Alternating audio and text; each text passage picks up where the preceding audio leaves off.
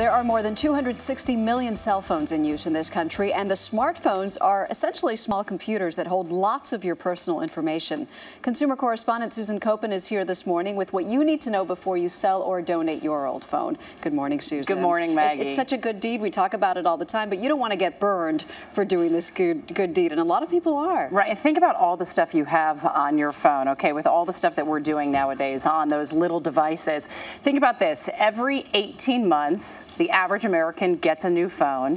130 million phones will be disposed of annually, and 40% of what we're doing on a phone is not phone calls. It's texting, it's taking pictures, instant messages, surfing the net, so there is a lot of information on that phone. I know that you went and bought an old phone. Did you find anything in Okay, so we went to a secondhand shop. We bought this phone right here.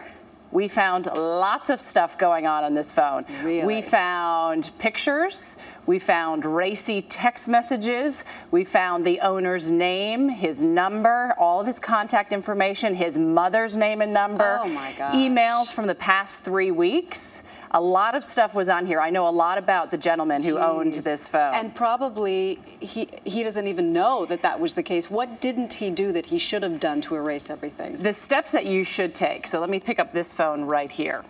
The first thing you need to do is remove the SIM card, which is back here. This holds a lot of information. It's called Subscriber Identity Module, this little thing right here. Easy enough. So you need to take this out, okay? First step. Also, check to see if your phone has a memory card. This one has one right here. It's kind of hard to get this one out, but you take that out. Okay. Okay? Easy. So that is not enough. Okay. Because the phone you had didn't have a SIM card in it, right, did it? he had taken out the SIM card, or someone had taken out the SIM card. Wow. That's not enough. And deleting stuff from your phone is not enough. What you need to do is reset the phone, which I don't know what that means. How do you do that? Right, so you have to look in your owner's manual. If you're like me and you probably threw out your owner's manual, you have to go online, find your make and model of your phone, and find the instructions to reset your phone. And that will wipe everything off. Is it easy enough? It should be easy enough. In some phones, it's one step. Other phones, it can be a couple of steps. Okay. Yeah. So if you have no idea how to do that, and even after reading the owner's manual, you still have no idea, right, is there somewhere you could go and they'll do this for you? You can take your phone someplace, and a lot of places where you donate phones, they say that we'll wipe them clean.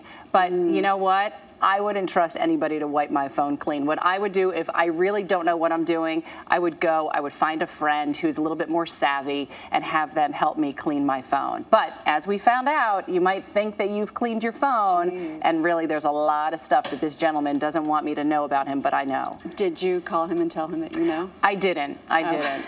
I was a little afraid to call him and tell him. All right, very good. But maybe after the show I will. Is there a best place, a more reputable place that you should donate your old phone to? There are a lot of great places where you can donate your phone. But if you are going to donate your phone and you want it to go to, a good cause, really just make sure that you clean it out. Clean everything out of there. Just pressing delete, and so you can't see it, doesn't mean that it's not still in your phone. So you got to take these little devices out and then do that reset option. Got it. Susan Koppen, thank you so much.